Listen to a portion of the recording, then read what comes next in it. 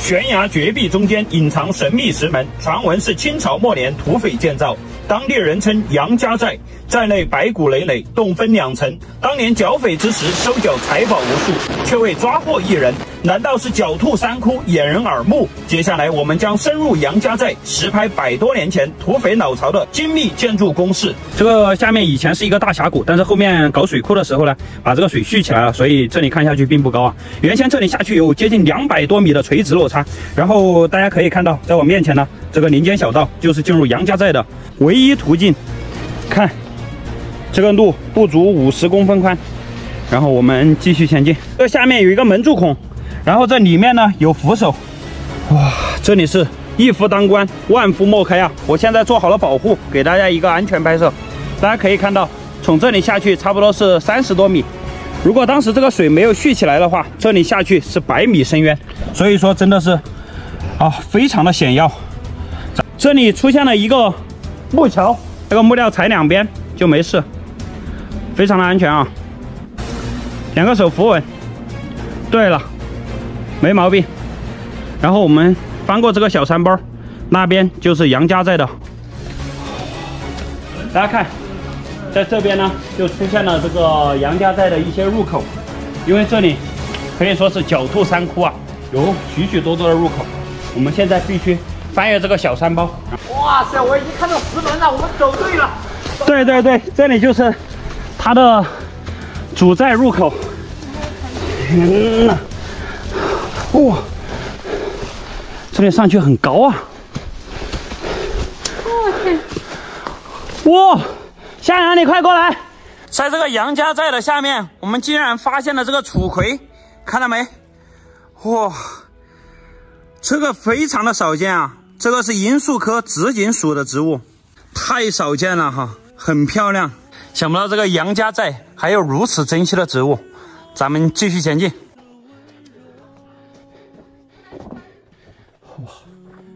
哇，看到没有？这个规模还不小啊，它是呈一个圆弧形，城墙的总长度差不多是25米，应该在曾经这个寨门呢是一峰到顶的，如今下面全是残垣断壁。这个石门是我见过最高的石门，差不多有2.8米高啊！哇，大家看，那里有一个圆啾啾的孔，然后下面对应的有个门柱孔，这个应该是一个对开的石门。这里还有门栓孔，看到没有？把门关上了之后，在这里卡一根木杠子，那是一夫当关，万夫莫开呀！咱们继续深入，继续探索。那个上面刻的有字，不知道是什么字。好，快来快来 OK， 来了。哇，大家看这个上面的这一块石头。是一体成型啊，差不多1.5米长，哇，放在这个石墙上面，这规模厉害了。现在呢，我们就沿着城墙绕一圈，然后去进入它的洞道。包浆了是吧？有玉化了感觉。是，已经包浆了。就不知道历朝历代走过多少人。走，我们继续出发。这里面全是这样的残垣断壁。现在咱们继续前进，进入了这个寨子内部啊，可以看到这是差不多200多个平方的这样一个面积。里面除了残垣断壁呢，还有这残存的钟乳石，包括这个上面的石头，里面的泥土啊，全部被清走了。这个应该是当年啊在这里熬过硝。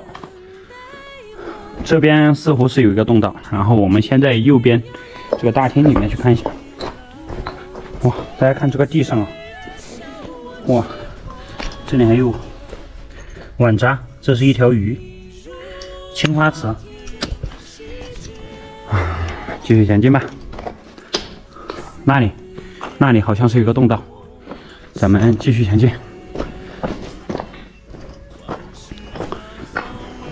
哇！好多青花呀，看到没？这里也有，看到没？这也是个正宗的青花，而且是里外都有那个花的。这是一个速配，但这个都不是钧窑的啊。说家财万贯啊，不如君子一片。很多啊。这里有一个钟乳石平台，这个应该当时生活在杨家寨里面的人啊，在这里做了储物格，因为这上面被收拾得很平整，下面也掏空了啊。它是极大可能的利用这个寨子里面的空间。也有骨头啊，你们小心一点踩，不要踩到那骨头上面。这里还有这个火石，看到没？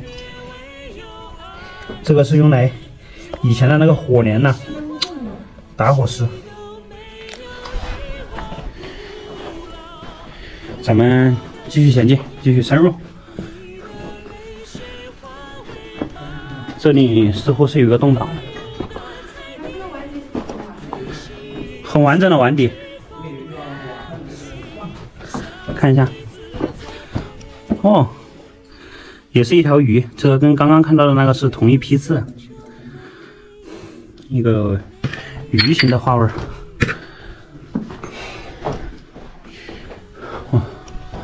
这里我以为有个洞道，其实并不然啊。这里面非常干燥，应该当年是在这里存放粮食的。而且这个外面轻轻一封，就可以把这里封起来了。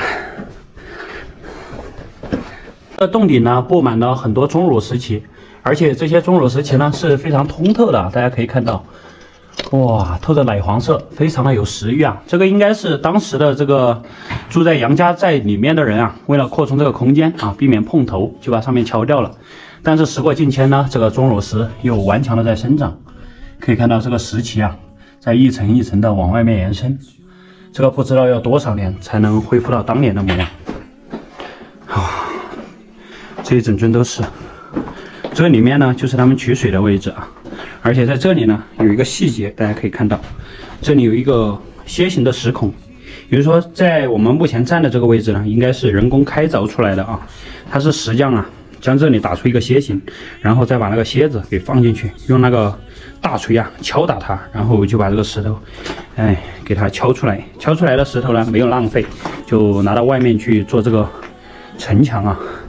所以说，这是一个边住着边建造的这样一个寨子，感觉还是挺奇特的啊。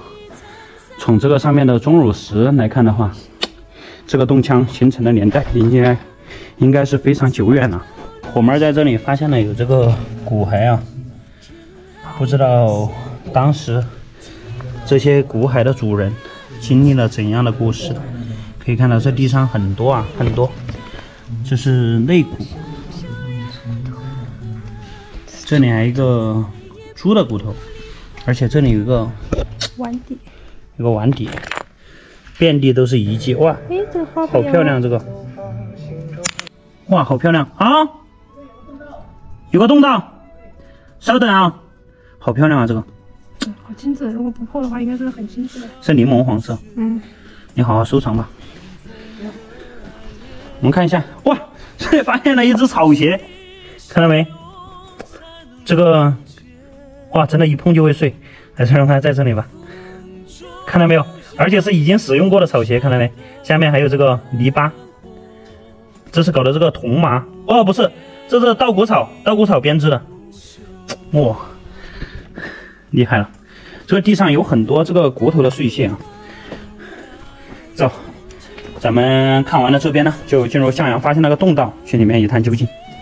看这些探宝的真是无孔不入啊！这个地上全是被翻的这些满目疮痍的景象。在这边呢，这是什么？这是什么？这个像是池子啊，以前那种老池子。在这边呢，发现了有一个洞道，里面是盲洞。哇，我的天哪！看这，大家知道这是什么骨头吗？不知道他们当时经历了怎样的这个故事。咱们继续前进吧。里面是盲洞啊。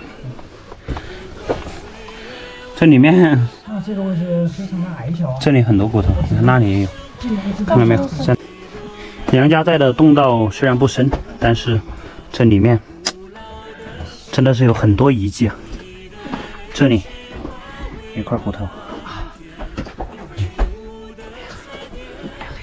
这里也有，而且这个好像是被火烧过的。我看一下那个洞道里面有什么。有个坑，是个什么坑？一个圆形的，不知道是什么坑。是不是？也许是他毛的那个洞道。你看这里，你看这里，看看，看这里。我的天！再看这里，肩胛骨，还有这里。在这里还发现了这个灭制的人字录啊，这是2+2的这种编制方式。这个应该是以前的那个卷、草席、竹席，1分为2的2层。好，继续前进，看一下这个上面有没有洞道。哇，真的！不要怕，继续前进。你们上前，你们在前面走吗？好，我上前吧，这个没什么好怕的，不要害怕嘛。嚯，这个2层要宽敞一点了。这里有很多云盆啊，我们现在下面是空的，大家能够想象吗？真的太神奇了。这个洞道并不高，它可能只有70来公分左右。我们这时候继续向洞道深处前进。现在火妹也过来了，这里可以站起来了，好神奇啊！这是2楼。然后这里出现了一个很扁狭的洞道，现在咱们钻进去看一下。洞道好像很深啊，你们快过来！有很多这种钟乳石柱子，这里还有一个双柱，这个前面感觉人一直都可以趴着进，火门在这里都立不起来，这么小的个子。有光？有光？哇，人生何处不相逢啊！那里有光，那里。我们看一下，这该不是悬崖峭壁吧？就是那个过桥的那里，上面。哇，这个下面就是悬崖绝壁，这就是落脚河。哇塞！这边还有洞道。这里还有洞道，继续深入吧。哇，这里明显是人工开凿过的，可以看到火妹现在摸的那里啊，它这里是形成了这样一个槽子。走，咱们继续前进。这里还有台阶。慢一点，这下不去吧？这里曾经应该是有梯子可以下去的，直接可以看到我们当时走过的那个木梯。当时我走到木梯的时候，没有发现这个上面有洞道，这可以通到我们梯子那里。这里下去的高度差不多是15米左右，应该曾经在我手指的那个方向那里有开凿的孔啊。从这里到那里呢是搞的有一架木梯，但是目前这个木梯已经损毁了，在这边没有发现其他的洞道，所以呢我们现在只能原路返回啊。继续前进吧。这真的可以说是狡兔三窟啊，很多窗口，很多暗道。这个下面一座桥，哇，好漂亮啊！这钟乳石，哇，这里面真是太奇妙了。这个像迷宫一样，也像小人国的城堡一样。这时候呢，咱们就撤回到了这个杨家寨的寨子核心部位，这个城墙这里。今天呢，可以说是不虚此行了，在里面确实发现了大量的人为遗迹，而且有很多这个骨头啊，也不知道这些骨头的主人曾经经历了怎样的往事。本期视频呢，到这里也就结束了。关注我，带你看更多美丽的风景，带你体验不一样的探险之旅。拜拜，我们下期视频再见。土匪是靠天吃饭的吗？在湖北的大山里有这样一处穿心匪寨，相传寨内有一对窝，会平白无故生出大米，养活了寨内几十个土匪。于是我们辗转几个乡镇，找到了当地老人指路，去往实地一探究竟。这对窝子呢？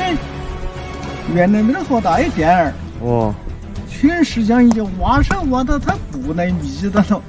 里头耐密啊？嗯，原来有讲究。哎，哦，说那里有密。嗯。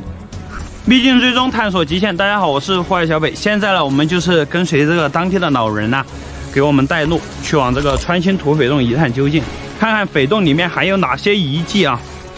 这位老年人呢，也是年过70了，现在在给我们带路啊，走的是以前这个土匪走的这个林间小道。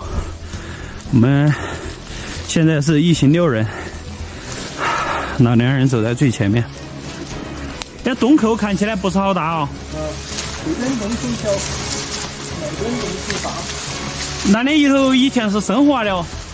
啊，这是生活的。哦。哦。怎么那么高起来？哎，有4墙啊！哇塞，看这个洞，那就是洞口啊，这就是洞口，这边的洞口，那边的洞口，直接就是这么大个空间。我们看一下，这个洞里面有很多遗迹啊，这边有一个10墙的房子，那边叫什么洞啊？对窝子洞。对，我都是。哦。这个也公园的遗址搞不清了。差不多100年大。就100年前那个里头是在里头能够挖得出来米。挖得出来米，就是没得好大，他混着走大帮碗米。你们当时老年人有没有在里头挖过米啊？哎，那是我们的，还是老爷爷讲的，他说是。哦，老爷爷讲的说那个里头挖得出来米。哎，挖得出来米。你跟他们去的？那这的那都没得路。就说要从那林子里割过去。对，割过去的。在那个洞里面啊。那个对我在就在这儿的，我们一往那边这个台台，就那几个台台在那边往那走有多大？在这周它都这个顶台。往到那个台台那里。哎。哦。好，这里有一条林间小道。据说是走不通的，但是可以看到对面那个洞口的具体情况。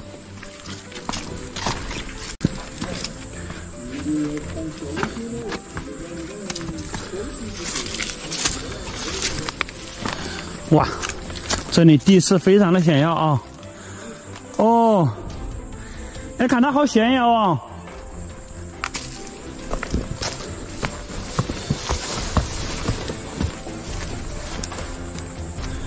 哇塞，从这里可以看到那个洞口，这个上面还有很久之前立的那个树桩，还有一个什么盒子，木盒子在这个上面。咱们这时候就到对面的那个洞里面一探究竟，据说那个就是当时这个土匪洞的核心部位。开干！现在我们从这个穿心洞这样过来啊。这时候我们只有一行3人了，刚才那几个人呢去找那边的洞了，所以我们呢决定去这个穿心土匪洞的核心，也就是对面的那个对窝洞。这时候要从这个林子里面呢这样斜着横切过去，然后再从那里往上爬，就可以到那个对窝洞里面了。咱们继续前进，去那个洞里面一探究竟，看看洞里面还有哪些遗迹。这个林子里面有很多这个荆棘啊，所以走的时候一定要注意。可想而知啊，这当时的土匪呢，走这个路也是相当的困难的。这个岩壁上面有这个小台阶，但是台阶非常的狭窄啊。现在从这里横切过去，就可以到达那个洞口，然后再往上爬个30-40米，就可以到那个对窝洞了。这时候我们第一位好汉已经成为了先锋。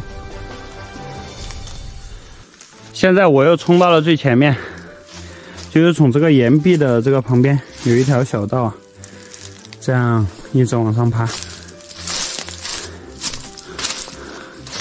哇塞，看洞口就在前面，继续前进啊！可以看到那个穿心洞呢，就是土匪的寨门，然后要到这个核心部位来啊，是必须要经过那个穿心洞，这样一路过来都是比较的陡峭啊。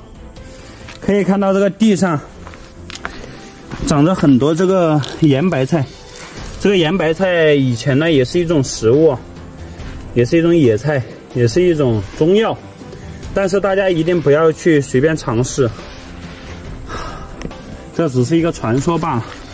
咱们看这个洞是不是跟当时我们去的那个白莲教白骨有点像，看到没有，特别的像啊。据说那个对窝就在上面，咱们这时候就去看一下。什么东西？你看嘛。哇，这个有意思。这怎么不动了呢？肯定动啊。好啊。地骨瘤。咱们继续前进。这个洞特别的干燥啊，不知道这个土匪的米缸在哪里啊？我们继续前进。老人说的这个对窝可能就在这个上方这个平台这里啊，咱们逐步探索。好，开锁模拟嘞，干它！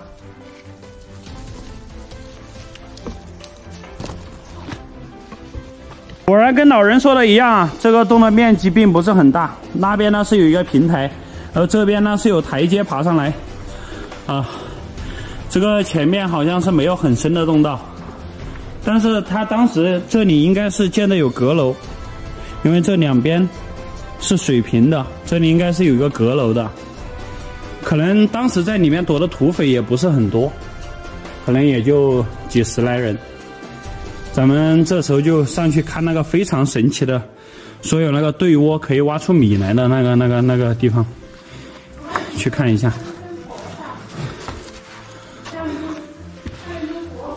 哪里啊？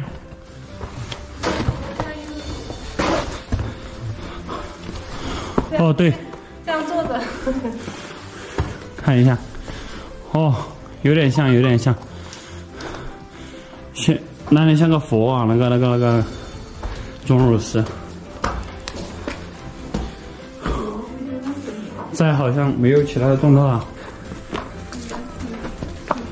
哦，我的天哪，真有这个东西啊！哦，看到没有？这个真的有那个石匠打过的这个痕迹，看到没有？这个下面是被扩宽了啊。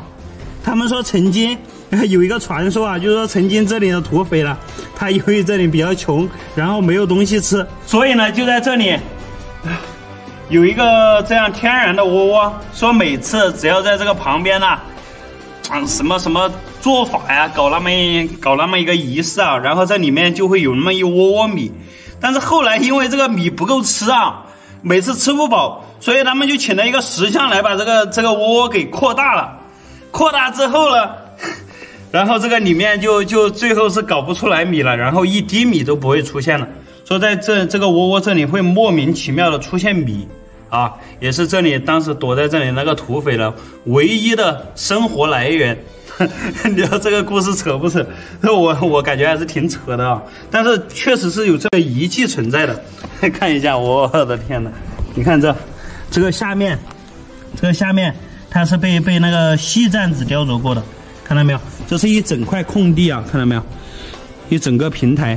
当时这里是有个阁楼啊，搭在对面的那个石头上面。这整体的面积差不多是有一个200来个平方。我的天哪！咱们看一下，这真的是有点意思啊！所有的洞道就基本上全部探明了啊！这里还发现了有这个五灵子，五灵子就是那个红白五鼠的那个粪便，它是一味中药。五灵子，这里是比较险要的，我们不到边上去。非常感谢大家辛苦的观看啊！我们这个穿心土匪洞呢就全部探明了。它是有一个穿心洞作为土匪的寨门，然后过来了是经过一个峡谷啊，最后就到了这个对窝洞。对窝洞里面有一个遗迹，就是这个一个石对窝啊，传说里面可以借米这样一个情况啊，现在全部探明了。但是现在我来了是搞了半天没看到有米出来啊，说明这个传说还是有待证实。好了，那感谢大家观看啊，本期视频就到这里了，拜拜。